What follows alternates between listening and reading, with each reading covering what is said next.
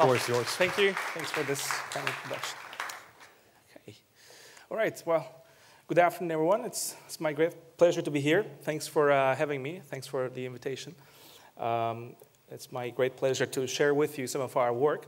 So this will be about the use of computational imaging for creating new types of microscopy systems, new types of sensors and diagnostic tools, with an emphasis on mobile health, on telemedicine, as well as some of the global health challenges that we have in regards to global health. And one of the core platforms that we today use to bring some of these computational imaging tools, sensing tools to reality is actually the mobile phone itself. And I'll share with you a brief introduction about how mobile phones are progressing in terms of the entire device itself, but also the components, the subcomponents, how it's come a long way, enabling new science and engineering through some of these interfaces. And I'd like to start by showing you this comparison between the Moore's law, showing you how the transistor count in billions has been doubling every 2 years, as predicted by Gordon Moore. What is shown here on the same logarithmic graph is the megapixel count of our mobile phones. What you can see here is that indeed, surprisingly, the megapixel count of our mobile phones over the last decade or so has been doubling every 2 years. This is not expected, but this is essentially a reality in front of us. And engineers, scientists now are looking at this as a great opportunity to create new types of interfaces or use some of these components to bring advanced optical imaging and sensing in a cost-effective and lightweight manner to essentially our pockets and do some of the measurements that we normally do in advanced labs. Some of these recent generation of smartphones, they enable us actually to even see individual viruses, individual DNA molecules using attachments to a mobile phone. So that's come a long way. I'll share some of those with you in today's presentation. In addition to this, the smartphone itself is also extremely exciting because it works like a supercomputer. So you can actually have access to some of these optical imaging and sensing data through the phone, but at the same time use the phone to process it. You can bring computer vision, machine learning, running on graphical processing units embedded in our mobile phones.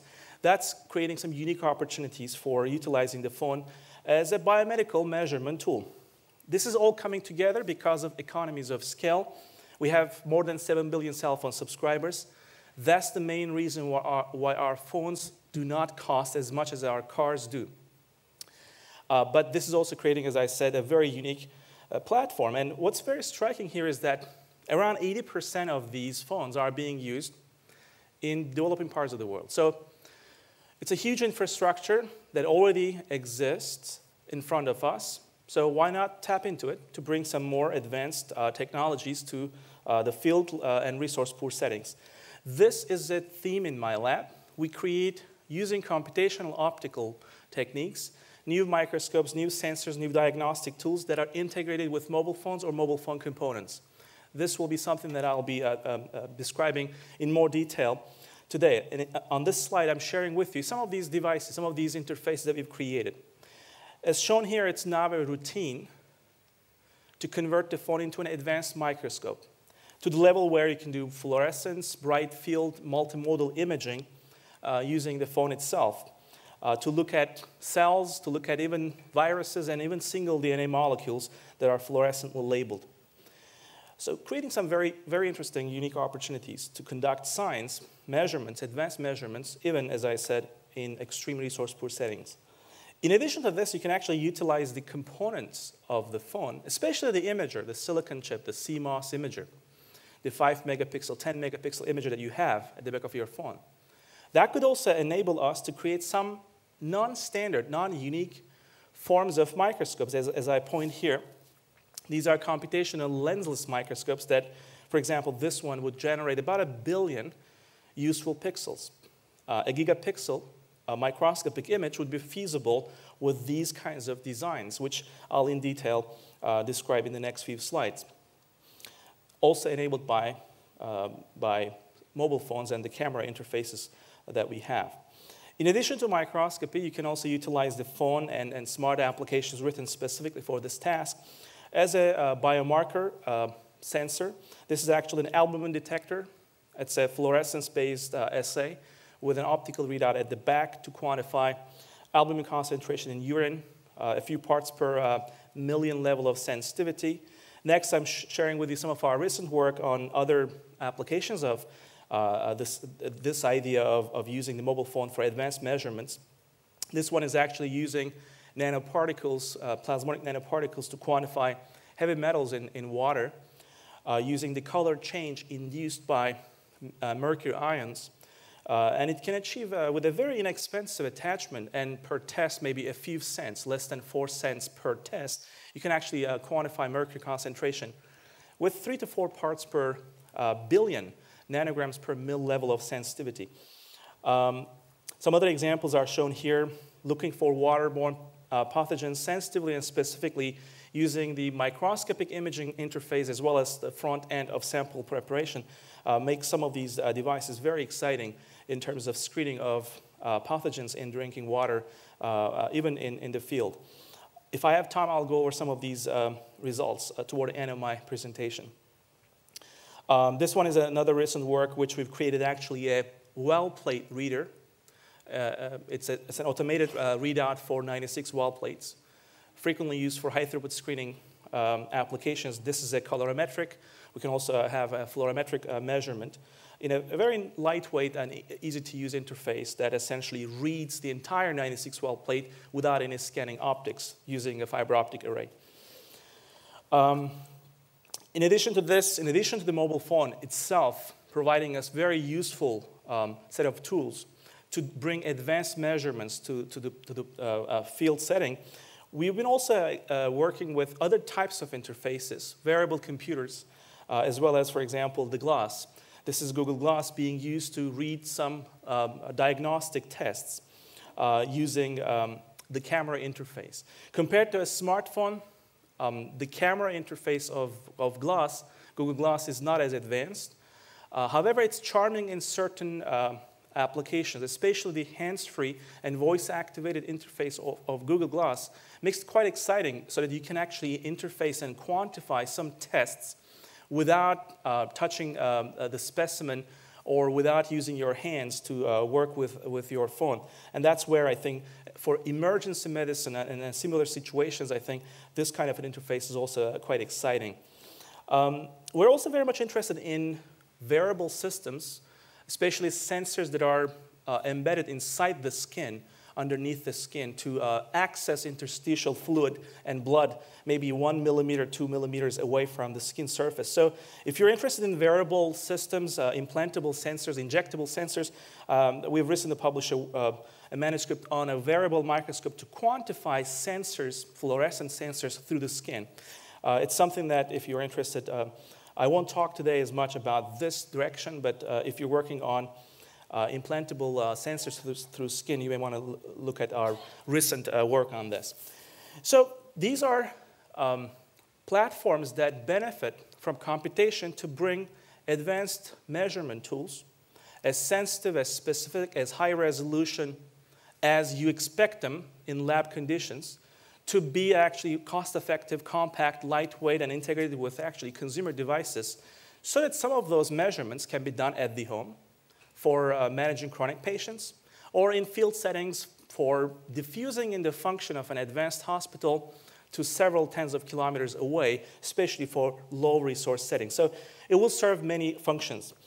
But there's one element that I'd like to also emphasize, which also relates very well with the first speaker, Lee's talk, and that is the connectivity of these devices and the data that these kinds of devices, mobile devices, generate is, first of all, connected, and second, it's labeled as a function of space and time. And this connectivity and the labeling is a great opportunity for us to look at big data and small data at the same time, so that you can actually have population-level understanding of, for example, how certain diseases, how certain biomarkers, how certain pathogens are changing as a function of space and time, and how it's also changing for example, the same household.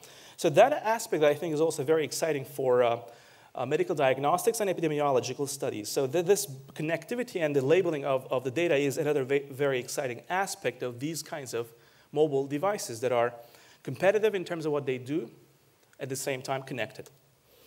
So after this brief intro, I'd like to start talking to you more about the details of some of these devices. Because of the limited time, I'll select some of these and expand more on what kinds of data they generate, what kinds of samples that they can image, and how they work in more detail. And I'll start with microscopy, because it's universally applicable to various different things. At the microscale, nanoscale, for diagnostics, for environmental monitoring, for whatever you want to do, for material science, you need microscopes. And now I'll share with you some of the unique aspects of these types of computational microscopes. This work that I'll describe in the next few slides is not about just miniaturization. It's not about cost effectiveness. It's not about making them simple, field portable, or compact. It's also a different way of doing microscopy. So those benefits of compactness, lightweight, cost effectiveness are byproducts of a different way of doing microscopy. And that's actually what I'm going to be describing now. So whether it's running on a mobile phone, as shown here, or using the CMOS imager taken off the phone with these interfaces, these types of microscopes are actually quite different than standard microscopes in the sense that there is no optics, there is no imaging unit between the sample and the imaging sensor. This imaging sensor is, let's say, a 5 megapixel, 10 megapixel imager taken off a mobile phone or a webcam or any digital camera. It's actually the silicon chip that has photodetectors on it. That's the main component of these microscopes that are lensless, meaning that the sample is directly placed on top of this imager chip, whether it's a CCD or a CMOS-based imager. The sample to sensor distance is typically sub-millimeter, meaning that whatever we want to image in transmission is placed on it. That's why we call these types of lensless microscopes on-chip microscopes, meaning that the sample is placed on a chip. So this is a chip-scale microscope. The main component is actually a silicon photodetector array. And you illuminate the sample with a very simple light source, an LED, light-emitting diode. So in this embodiment here, there's an LED behind this 3D printed enclosure. The sample goes from the site. This is a USB-controlled and powered CMOS imager, a 5 megapixel, let's say, and the sample goes right in front of it, almost touching, with sub-millimeter gap. The same kind of a configuration on the phone. The sample goes from the side to interface with the CMOS imager of the phone, and there's an LED here. Or you can use CCDs like this one, which has a very large active area to conduct microscopy. This is the underlying physics behind this kind of a microscope. There's no image formation unit, is actually based on holography. It's recording shadows of the specimen. So by placing, for example, a blood sample in front of a CMOS imager with sub-millimeter gap, you'll be capturing diffraction patterns of these cells. These are red blood cells, and these are the shadows that are formed by diffraction of light through the cell. It's kind of like, as I bring my hand close to the table, I start to see a shadow of it. It's the same thing that's happening at the microscale. The light is scattered through the cell or the tissue sample of interest. It's interfering with the background light to give you a holographic shadow. This is not traditional holography in the sense that it's not using coherent sources.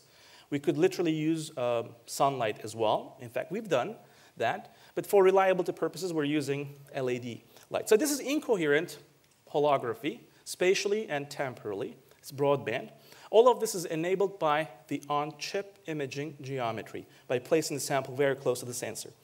Of course, this is our starting bit. Then we do holographic reconstruction to get these intensity oscillations that you see at the detector coming from the shadows to create the morphology of the cells as if you're looking through a regular microscope. This transformation is enabled by coherent imaging and phase retrieval. So essentially, we try to retrieve the complex wave of the scattered light and do time reversal on this to give you back computationally exactly the cells of interest. These are red blood cells, giving you the morphology and the same spatial features that you normally find in a traditional light microscope. The math behind this has different degrees of complexity. As I'll go over through my presentation, my slides, I'll give you some different levels of complexity. But at the very basic level, you can think of this as phase retrieval. You have an amplitude that's recorded at the CMOS imager, at the CCD imager through on-chip imaging, and we're trying to find the phase that is lost. Once you have the phase information, which you can iteratively recover by going back and forth between object and hologram planes, you can converge to the phase information as shown here. This phase, together with the recorded amplitude, gives a complex field. You can time reverse to go back to the object. All of this routine is computationally done, replacing an objective lens or other types of imaging systems that you normally have in traditional lens-based microscopes in your labs. Between the specimen and the sample, between the sample and the sensor, there's an imaging optics. We replace all of that with this kind of a phase retrieval routine, which is very cost-effective, obviously. You can run these in simple laptops. And since these are mostly based on fast Fourier transforms, it's very fast. You can do some of this computation in a few milliseconds.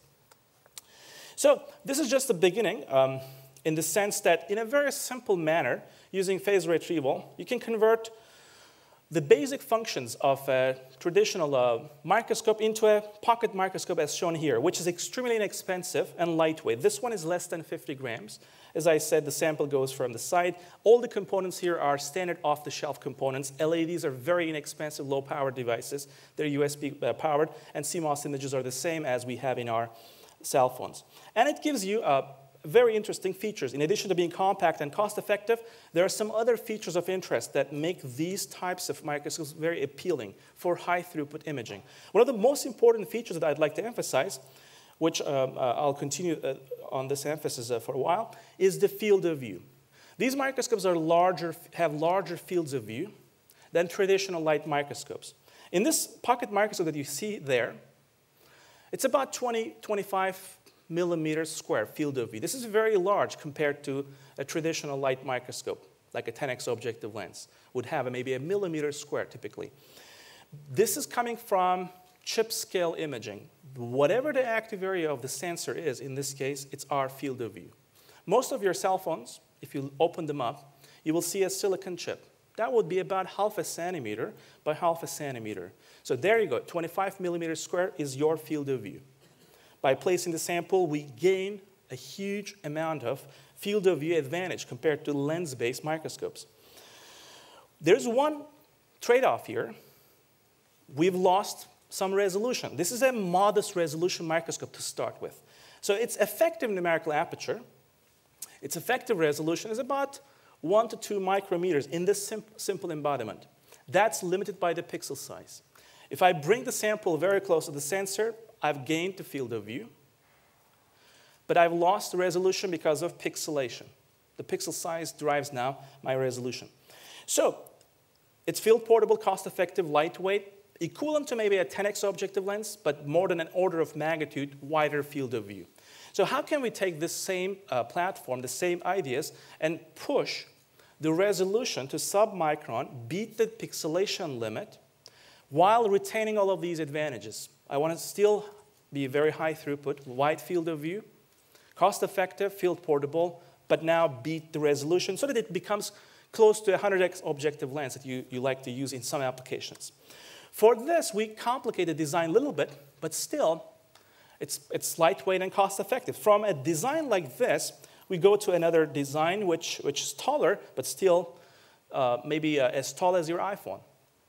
If you open up one of these devices, the new design, you can see that it's actually still based on the same on-chip imaging system.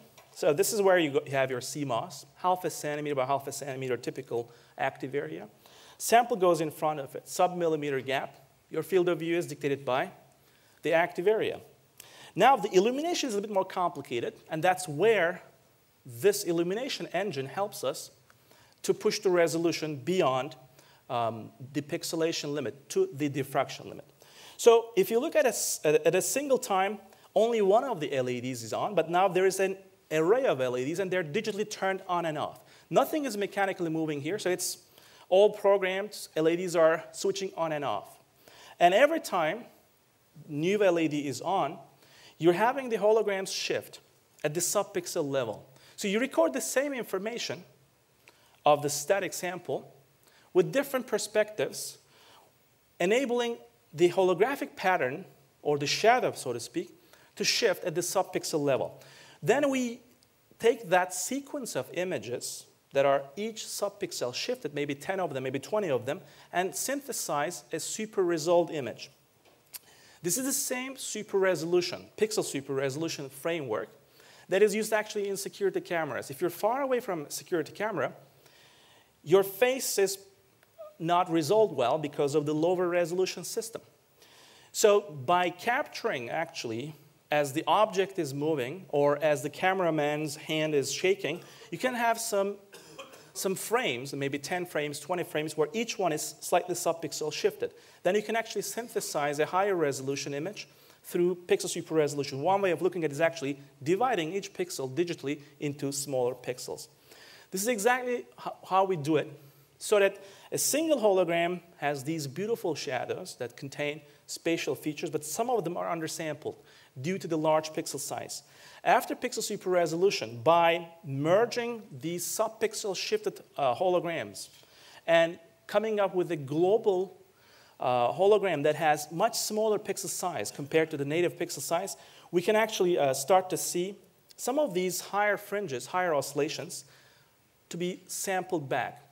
And these contain actually higher spatial frequencies and higher resolution. If you were to reconstruct one of these pixel super resolved holograms, you can start to see the features that are normally washed away. This is a single hologram because of limited resolution coming from the pixel size. It's equivalent to a 10x objective lens. But now you have, after pixel super resolution, very quickly you can reconstruct amplitude and phase images of finer features. So this means with this kind of a system, you take a 10 megapixel imager, let's say, and digitally create 1 billion pixels out of it by dividing each pixel into 100 smaller pixels, 10 by 10. This gives you a phenomenally small effective pixel size that is sampling diffraction limit resolution and giving you a very large field of view with a lot of effective pixels on the order of 1 billion. So in an earlier design, you can now do a screening of malaria. This is actually a thin smear that is a monolayer of cells where you can look at the phase reconstructions after pixel super resolution to see these red blood cells that are infected with malaria parasites. This is the comparison. And you can do this across a very large field of view. This is actually a similar blood smear. This is a large field of view. You see a lot of these white blood cells and red blood cells. And you zoom in, you can see the signatures of the parasites.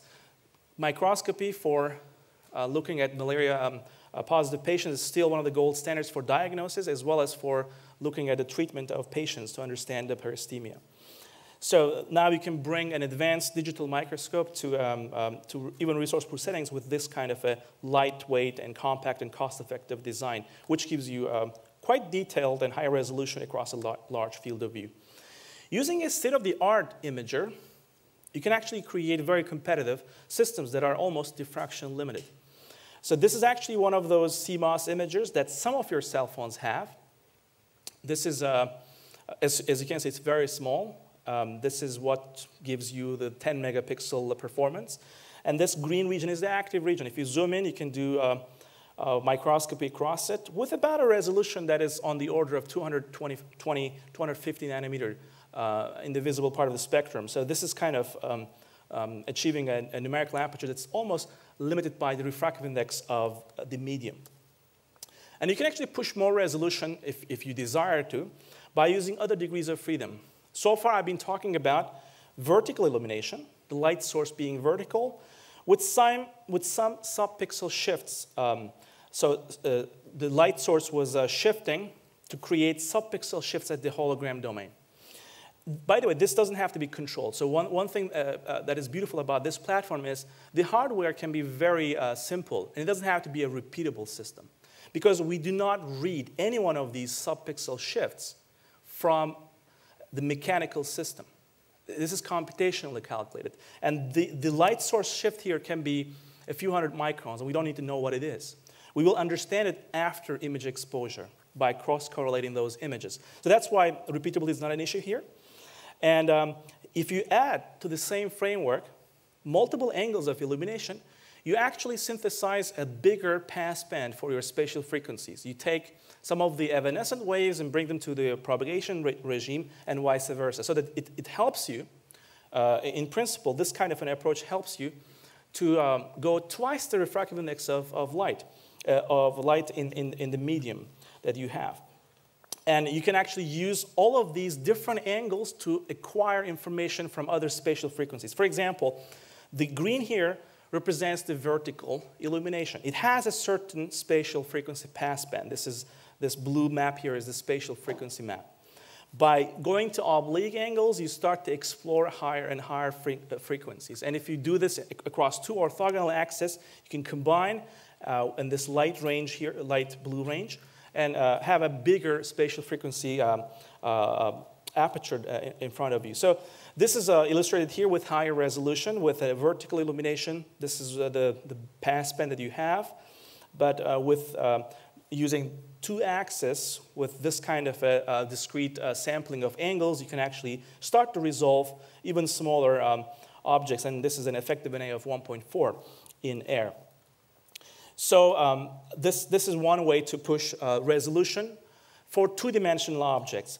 The same framework can be used for tomography. If your object is three-dimensional, you can actually use multiple angles of illumination to do multi-perspective tomographic reconstruction. But for two-dimensional objects, you can do better resolution, especially useful for thin smears or pathologist slides.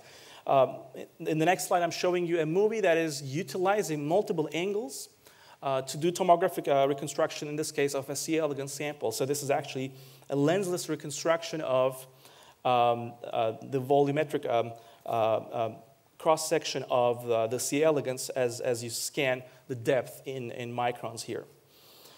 This is showing you have different degrees of freedom, can give you higher resolution in 2D or sometimes axial resolution improvement in the form of a tomographic reconstruction. In a recent design, this is how some of our recent super resolution lensless microscopes look like. So it has the same super resolution engine. These are individual LEDs that are coupled to fiber optic cables. This array here gives us the super resolution to beat the pixelation. We also have here colorful LEDs to bring color information that's especially useful for using different stains in your pathology samples. And there's another degree of freedom here that I'd like to draw your attention to, and that is this Z stage here, which helps us to modulate the sample to sensor distance. This sub-millimeter gap can also be modulated here to bring extra information. Once again, this doesn't have to be repeatable. In fact, we do not read anything of this Z stage. After image exposure, through autofocusing, we understand the delta Z, how much modulation we put in there, which means the device itself can be 3D printed and it doesn't have to be very precise. We do not read anything off the device itself. Whether it's humid or hot, temperature variations, we don't care about those because images will reflect them and we'll understand that. This Z modulation is very powerful because it helps us to do phase retrieval in a very robust way, without any assumptions. So what this enables us is, now you have M different holograms, M different amplitude measurements, coming from M different heights between the sample and sensor, all sub-millimeter, very small gaps, a few tens of microns. What this framework helps us to do is, I can take now any one of these measurements at a given height, let's say this one, assume a certain random phase to it that was lost in the intensity-only detection, and I can hop to different heights following the red or blue arrows, go back and forth, so that at every arrow, at the end of every arrow, I can insert my measurement and retain phase. This is called error reduction. You're refining your guess at every step. And this is at the end converging with just one loop between the red and blue arrows. You will be converging to m different measurements that are all self-consistent, which means you can have any one of them, or you can average them to increase your signal-to-noise ratio. Typically, 3, 4 would be sufficient for us. So by doing multi-height across 3 different sample-to-sensor distances, we can do very robust phase retrieval. This enables us to look at more dense, complicated objects like connected tissue samples. This is a breast tissue. It's about 10 microns in thickness, and it's showing you actually the standard field of view that you would get with a 40x objective. So this is the field of view that you would get with a 40x objective. You would have to scan this. This kind of a field of view is the field of view that comes through the sensor's active area. It's about 20 millimeters square. And if you zoom in, you would be seeing the lens-free reconstructions are very well matched to a standard 40x objective lens. And these have the raw holograms look. They look to our bare eye as noise. In fact, they contain all the useful information at the subcellular level that you can see here. We can also bring color to this process by using multiple colors of illumination at the same time even. You can have 3 light sources, red, green, and blue, illuminate at the same time, and we can use the color filters to separate them out and bring the synthetic color that will label the samples. In fact, we did some blind studies by giving a board-certified pathologist our lens-free reconstructions versus a traditional light microscope for diagnosing breast cancer. We've achieved 99% accuracy compared to the gold standard pathology microscope using our technique. And that 1% was not our fault. It was actually the random error that the diagnostician had. So these are very competitive microscopes in the way that they work, in the resolution and contrast that they create, and retaining the features of interest for diagnostics purposes. This is another great example of how these kinds of microscopes could be used for screening purposes. This is a cervical, this is a PEP smear, Papa Nicolau smear. It's used for screening of cervical cancer. In the United States, because of interesting insurance laws, a diagnostician is liable for all these cells that are put in here. And they have to literally look at them one by one, at least for certain cases. And this is, again, showing you the comparison between the field of view of a traditional lensless microscope versus a standard 40x objective lens. And these are some of our colorful reconstructions versus standard microscopes shown underneath. Everything that has an arrow here is actually an abnormal cell, which has a larger nucleus to cytoplasm ratio. One important advantage so far that I haven't been emphasizing is the depth of field that we have. We have the field of view, as I've emphasized, very large compared to traditional light microscope. Cost effectiveness and mobility are also big advantages. But the other third important advantage is we have a depth of field that is a few hundred microns to maybe even a few millimeters, depending on what you want to do. That's why for a PEP smear or any other sample that is not flat, we don't have to do autofocusing. During the image exposure, we don't care. At the post-processing level, we can digitally autofocus and give a remote pathologist the depth of field knob, the physical knob that the microscope typically has. Which means this is great for telepathology because from the server on demand, you can actually have these raw images reconstructed almost in real time, giving you the information at different depths so that you don't have to scan in XY and depth, which is traditionally done in high-throughput pathology. So this saves also a very important complexity, cost that is associated with depth of field scanning. So far, I've been focusing on CMOS imagers, and everything that I've shown you is literally coming from mobile phones. These are the CMOS images that we use in our mobile phones. And that's the signature of this kind of a field of view. Typically, half a centimeter by half a centimeter is what CMOS technology through our mobile phones or webcams provide us. But that's not the limit. This is a black box. This is a framework that doesn't care about the sensor. It can be a CMOS off a mobile phone, but it can also be a CCD imager taken from a telescope or a high-end camera. If you were to use CCDs, you get a great advantage in terms of field of view. This has got about 20 millimeters square, but this field of view here, using a CCD, charge-coupled device, you can actually have about 18 centimeters square field of view.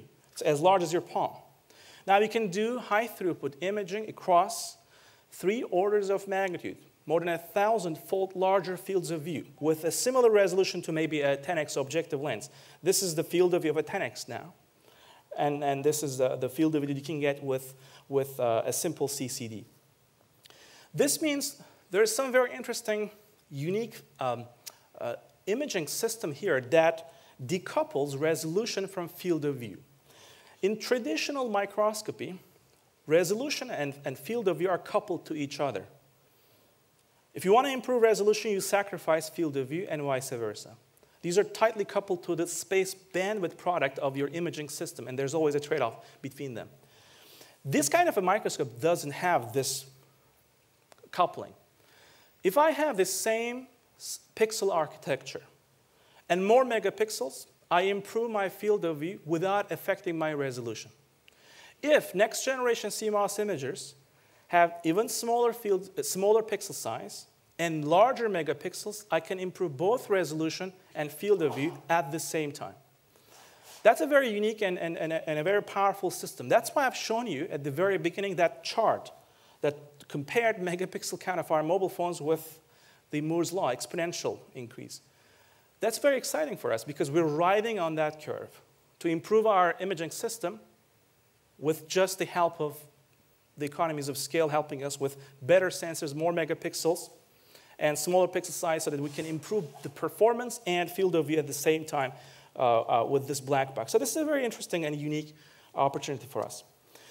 So far, I've been talking about resolution, how this kind of a system, using different degrees of freedom, using multi-illumination, multi-angle illumination, using source shifting, using sample-to-sensor modulation, distance modulation, how we can have these different degrees of freedom push the resolution to the diffraction limit, to refractive index of medium, or maybe twice it.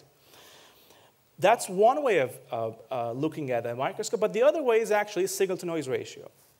So you have a microscope that can be diffraction limited, but it doesn't mean you can always see sub-wavelength particles. For example, a virus. Because those isolated particles, detection of them is not a resolution problem. It is a signal-to-noise ratio and contrast-to-noise ratio problem. So the next challenge for this kind of a microscope is to push its sensitivity so that it can see individual nanoparticles, individual viruses. So it can also have another domain that traditional light microscopes are very powerful at. So now I'll switch gears and start talking about sensitivity to sub-wavelength objects and still retain our performance against a traditional light microscope. In this case, we're having a big challenge here, and that is trying to see a nanoparticle or a sub-wavelength particle through a transmission imaging system is very difficult. It's like trying to see the moon in a sunny day in Los Angeles. You cannot see that because this reflected light from the moon is going to be very, very weak compared to the direct sunlight that is flooding your retina. That's the same problem here because nanoparticles are terrible antennas. They have a very small cross-section because they're sub-wavelength. They scatter very weakly. As a result, my photodetector array here, the CMOS or CCD, no matter what you use, is going to be mostly detecting the direct transmitted light, nothing useful. I want to see the particles. I want to see the nanoparticles and viruses.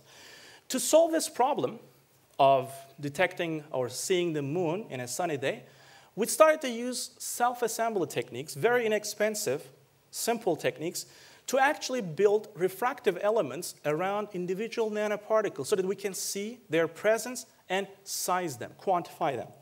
The physics behind this is very similar to actually taking two rings, as shown here, and dipping them into a soap solution. As you take them apart, you form, through self-assembly, a beautiful shape, a catenoid, between those two rings. This is a self-assembled structure, a very thin membrane. In fact, this is the same thing that is happening at the nanoscale.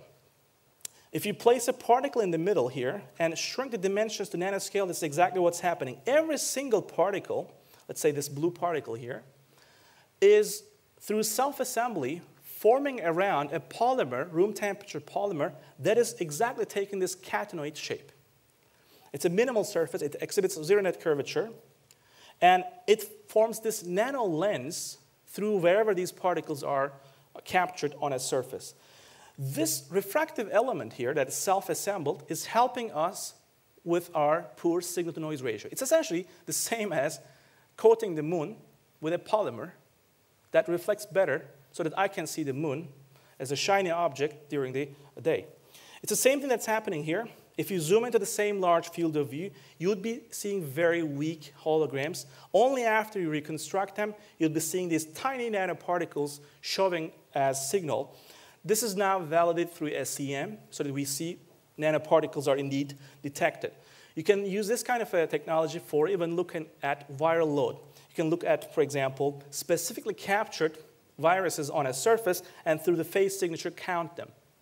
The specificity of your count will come from surface chemistry as well as size. Because it's not just a yes or no decision. We also quantify these particles. And all of this can be combined into the same framework to have a handheld and inexpensive design. This is the same super resolution microscope that I've shown before, except now it's inverted. So now the LED array is here at the bottom. CMOS goes at the top. So it's now an inverted lensless microscope that gives you pixel super resolution.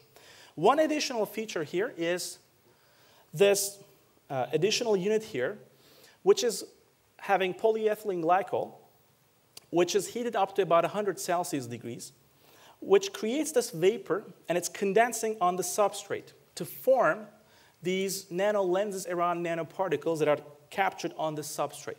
And the nanoparticles are facing down. And through this process, we can actually start to see these nanoparticles. Before condensation happens, before we start to heat up this PEG, it's like trying to see this moon in a sunny day. You just see background noise. But after condensation, in a matter of a minute or two, you start to see these small particles showing up in the phase signature. The smallest that we have seen so far is about 40 nanometers. This is about visible wavelength, so it's lambda over 10 or even smaller than lambda over 10 in terms of the diameter of the particle that we can detect. And all of this is a very controlled process. As I start to deposit these nano lenses, I see the signature increasing, so it's getting above the noise level, up to a certain peak. After this, you're starting to weaken your refractive power. And after a while, it goes back to the noise level because you've coated the entire thing with PEG, so there is no refractive power. The particle is hidden within the polyethylene glycol layer. So we can understand where there is diminishing return. Depending on your temperature, you can easily form these nano lenses. And there's nothing that is destructive here, because by the time the vapor hits the substrate, we're cooled down to sub 40 Celsius. So there's nothing that is cooked here in terms of the sample. And all of this is quantified. It's not yes or no. Yes, there is a detection, but there is also the quantification. The phase signature that we get is actually correlating with the size of the particle. So through phase, optical phase that we detect, we can also understand the size of the particle with about a 10 nanometer sizing accuracy. And you can do this across a very large dynamic range of particle density, all the way from a single particle per 10 microliters of solution to several hundreds of thousands of particles within your volume. This is a very powerful system in terms of the dynamic range of particles and in terms of the particle diameter range, from sub 40 nanometers to several hundreds of microns or even millimeter scale particles can be detected and sized in a continuum. Compared to dynamic light scattering or other types of techniques that size particles, these two aspects are very unique. We're not assuming anything about the particle's refractive index, shape. This is a microscope, and that's why it would work for a triangular particle or a spherical particle, you name it. Those are big limitations for other types of optical detection techniques. Of course, this kind of a system also helps us to bring some of these tools for other applications, such as looking at, for example, air quality and understanding pollution through particulate matter. We've taken the next steps and created platforms that integrate this kind of technology with a system that intakes air and quantifies the particulate matter inside air. It's a huge problem. It's surprising, but indoor air quality is even more problematic than outdoor air quality. Totally, we're losing about 7 million lives every year due to poor health, poor air quality. And more than 4 million of those, unfortunately, are indoor air quality related problems. So we created a very unique design which takes about 6 to 7 liters of air within about 30 seconds, deposits them on a substrate, and then this substrate is then imaged using our lensless technology to quantify essentially the size distribution and also the density of these particles. And it's also integrated with an app so that this device reports its data, raw data, through a mobile phone, and then the mobile phone is communicating with the servers for quantification of the results and then reporting back a distribution like this, which is showing you particle size as a function of density in terms of number of particles per liter. So we've done various different studies to validate this technology. This is actually an EPA. This is an Environmental Protection Agency approved device. It's a beta attenuation monitoring platform, which we took our device to correlate. So it shows very good correlation, even though they measure different things. Essentially, we have a very good correlation to what we call as the gold standard measure. And in our recent work, we've actually created some of these devices and took them around Los Angeles airport to show that, in fact, the contamination that is created by flights at LAX is impacting several kilometers away from LAX, especially for the flights that are landing. In the direction of the landing flights, the spill coming because of the fact that the flights are facing the wind, the exhaust is actually spilling several kilometers away. And this is showing you how the daily average is decreasing, but still above the background level away from LAX, maybe even 10 kilometers away. This is very interesting because essentially every single airport that we have is designed similarly. The landing flights are facing the wind for a good design. And that means that spill is actually not local. It's distributed to several kilometers away from the airport. So this is something that I think is very interesting in terms of how you design airports and the life around the airport. This kind of a platform would be very useful, I believe, for deployment as part of airports, as part of homes, as part of essentially even cars, autonomous cars especially, so that you can actually have a dynamic network of devices that quantify air very precisely and very inexpensive so that you can actually deploy several hundreds of these easily. So far I've been focusing on lensless technology, and one thing that we were focused on is actually resolution, contrast, performance, field of view, and volumetric imaging. But everything so far that I've talked involved stationary samples. So the samples were stationary, and we were actually doing all sorts of different types of imaging through a transmission object. But the same lensless on-chip imaging framework could be also quite powerful when it comes to imaging locomotion in 3D.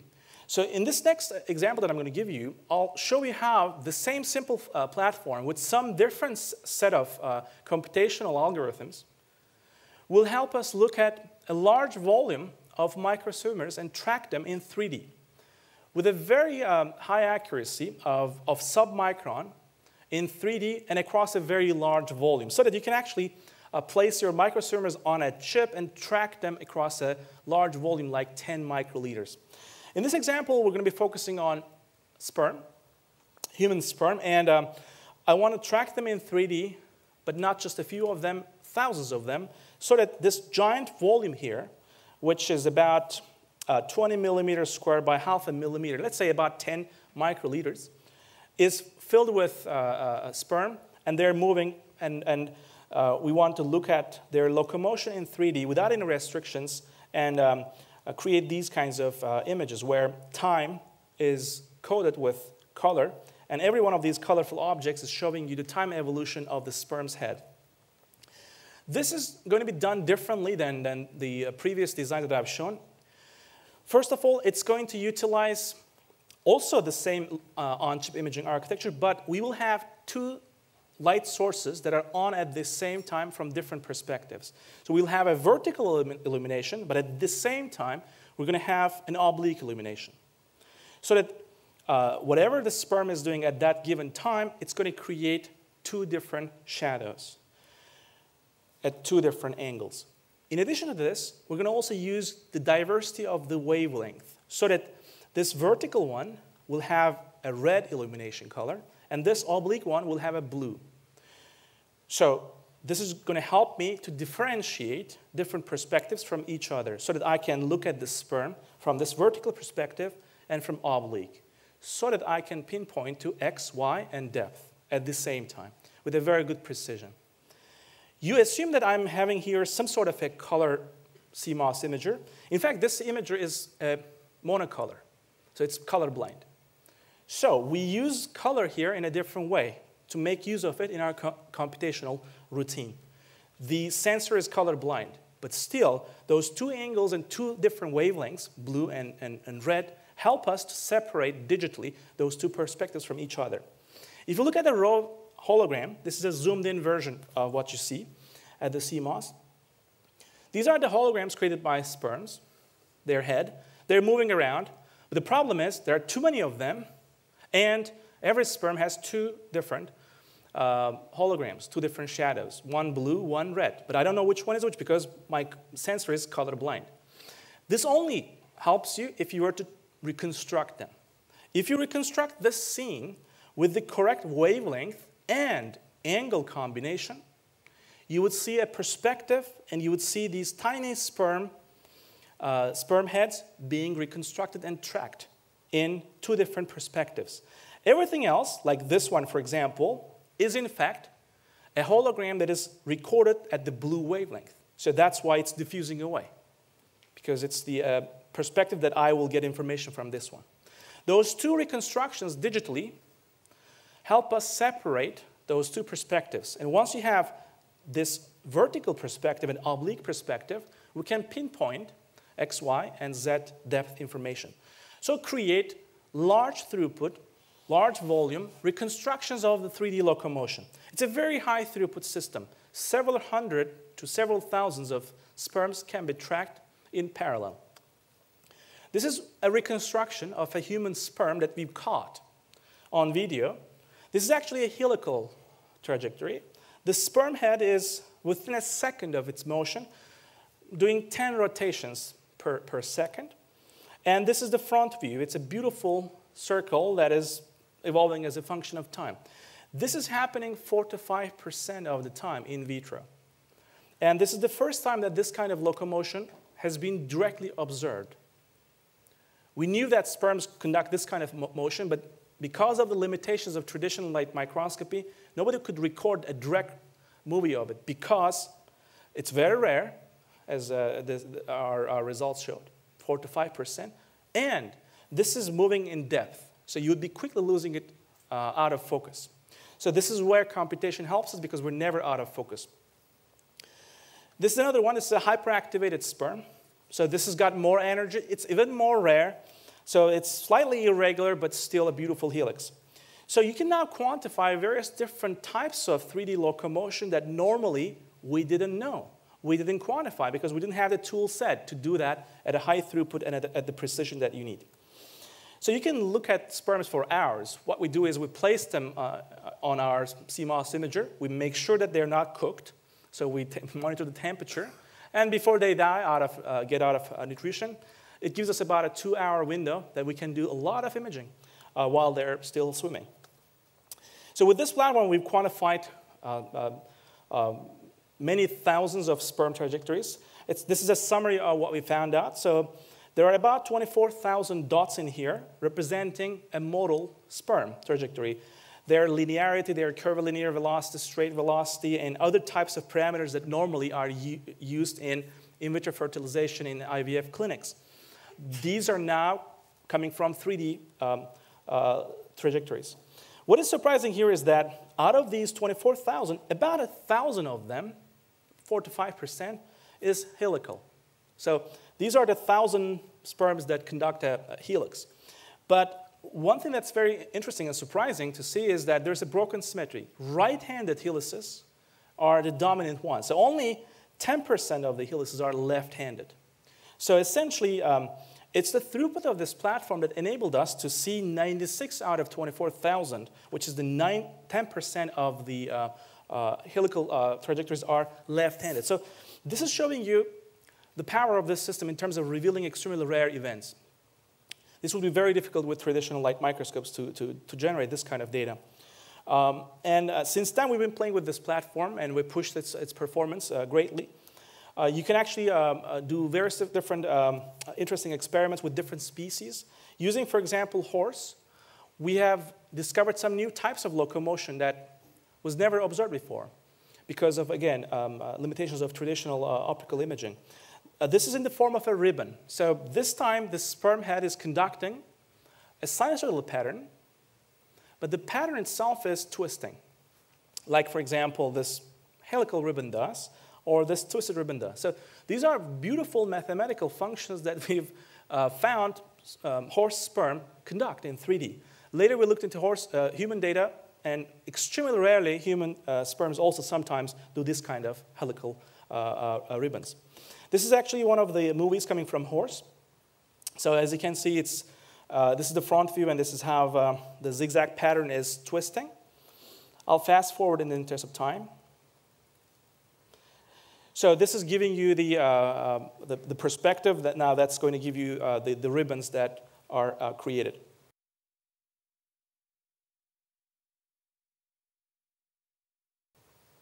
So this is another one. This is a twisted ribbon, also fast-forwarded. This one is actually a beautiful mathematical function in itself. This is a helicoid. It's got also zero-net curvature to it. It's a minimal function, just like a catenoid is. So we started with catenoids to see individual viruses, these beautiful nano lenses that form around viruses.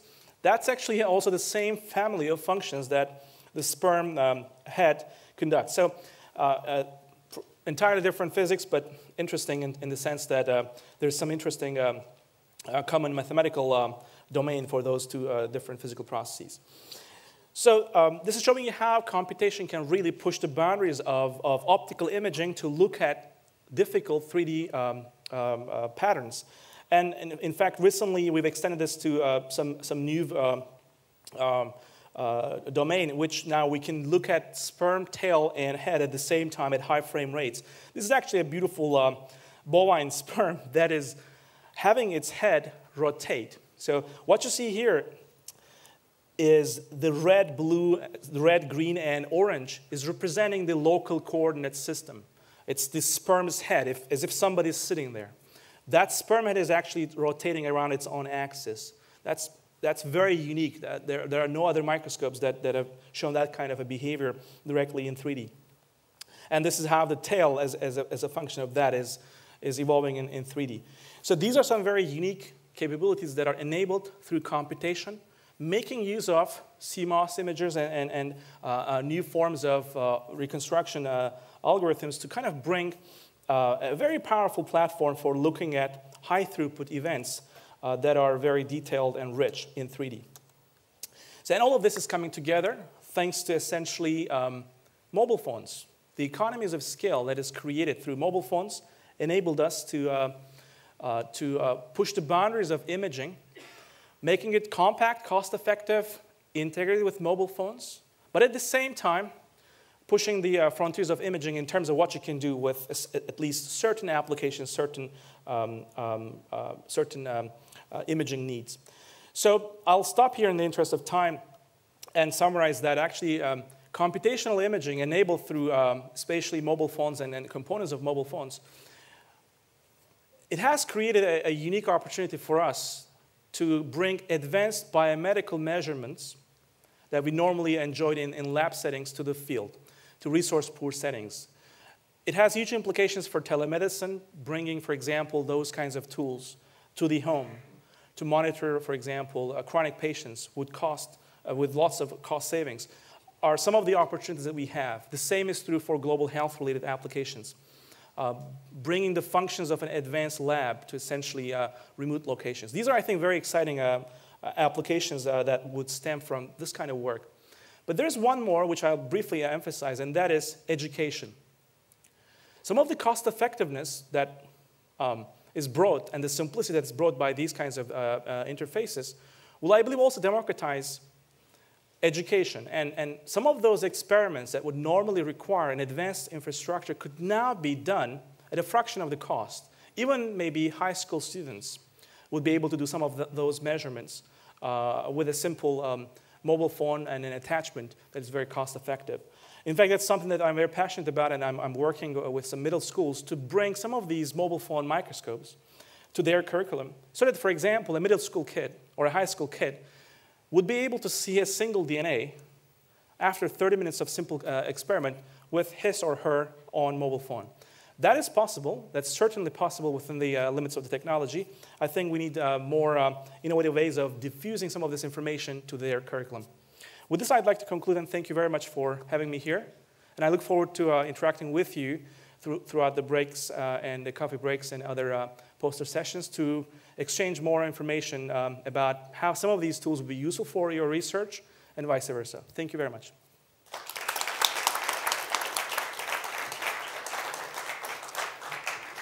Thank you. So we've got time for at least a couple of short questions. So thanks a lot for a fascinating talk. About the end, the stuff at the end with the sperm with this beautiful different patterns. Do you have some biological insight on why they do these patterns and why different species, after all, evolutionary, not that different ones, do different patterns? It's a great question. We are not yet at that stage of looking into the biological significance of these. I think it's the next step for us. This platform is very unique in that it can run some of these experiments and try to answer some of these questions in a high throughput manner. So, I mean, one of the next steps that we are planning for is to actually create compartments within our field of view where they will have different chemicals and maybe different attractants for the sperm and understand the impact of pH, temperature, and some of the chemical stimuli and how it's going to essentially drive them. So when I shown that last movie where the sperm head was spinning, maybe it is the mode that the sperm thinks it is close to the egg, and maybe that's going to give the additional advantage to penetrate through the membrane of the cell. But those are questions that we need to understand because when we look at these kinds of measurements, we're looking at bulk statistics. We need to now look into how those statistics are affected as you perturb the nutritions or the chemicals or the gradients that you can induce in each observation volume. And one thing that we're very excited about here is the landscape of our measurements. Because we have 10 microliters to our imaging volume, we can even have maybe 10 by 10 experiments done in parallel. This is something that I am very interested in pushing forward to answer more interesting questions beyond just the tool. But it all starts with the tool. So so this is one thing that I think we didn't have funding and a hypothesis that was driving us for this tool set. It was purely curiosity. It was a technical challenge that I knew it was possible, and I knew that we could drive the system to give me everything about a sperm. Tail, head, and all the 3D morphology between the tail and the head. We're now at a position to, we've matured the tool. Now we want to see what is it answering What are the hypotheses that can be answered by this? So we weren't hypothesis-driven up to this point for the sperm imaging. But now it's about the time. Yeah, here. Yeah, thank you for the nice talk. I have a very practical question about what is the optical power you shine on the samples, and what is the potential impact on the biological material? This is very low power LED. So our integration time here in a single snapshot is a millisecond at most. So in that regard, these are extremely low power systems. Because the sample is very close to the sensor, all the light is captured. So the capture efficiency of photons here is occurring over a very large NA. So this system is very unique in the sense that even though there is pixelation, the detection numerical aperture is the refractive index of liquid that you use there. These are very photon efficient processes. So typically, microwatts of power is sufficient, and our integration times are sub-millisecond, which means sometimes we do pulsed systems so that we even make it much smaller amounts of time duration so that we can capture actually moving objects in a flow, for example, without smearing. Okay, let's thank the speaker once again.